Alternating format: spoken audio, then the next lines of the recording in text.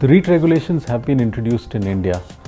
All tax issues barring the dividend distribution tax are more or less resolved.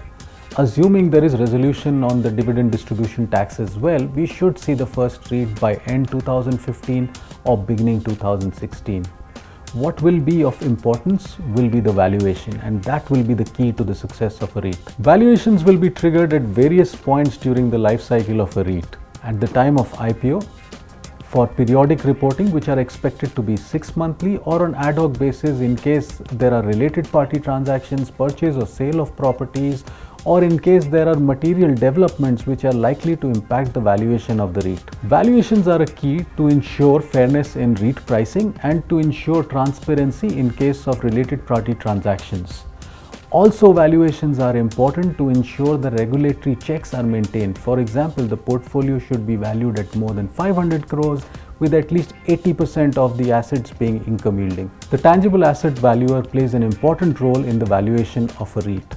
SEBI requires the appraiser to be impartial, true and fair. SEBI also requires that the appraisal agency should have adequate internal controls to ensure integrity of its appraisers, and that the appraisers should have the minimum experience and qualification to be able to value a REIT. We in Colliers International have strict quality control measures to ensure that we abide by all of SEBI's guidelines. We are accredited under ISO 9001-2008, which ensures we have a standard operating process.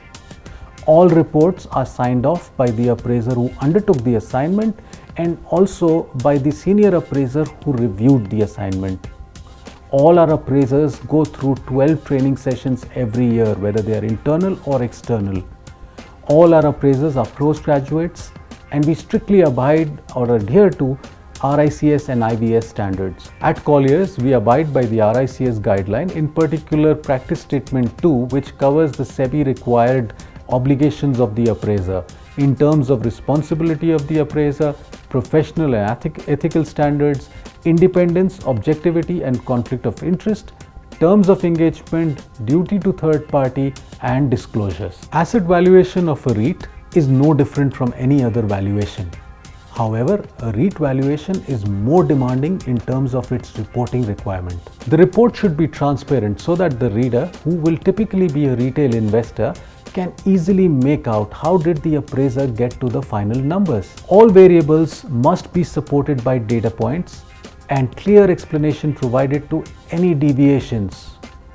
All disclosures should be clearly mentioned in the report. REITs is a great opportunity for the retail investor. It allows him to make bite-sized investments into the real estate segment and participate with all the benefits that come from this sector. It will improve transparency and corporate governance that is much needed in the real estate segment, and the appraiser has a very important role to play in this.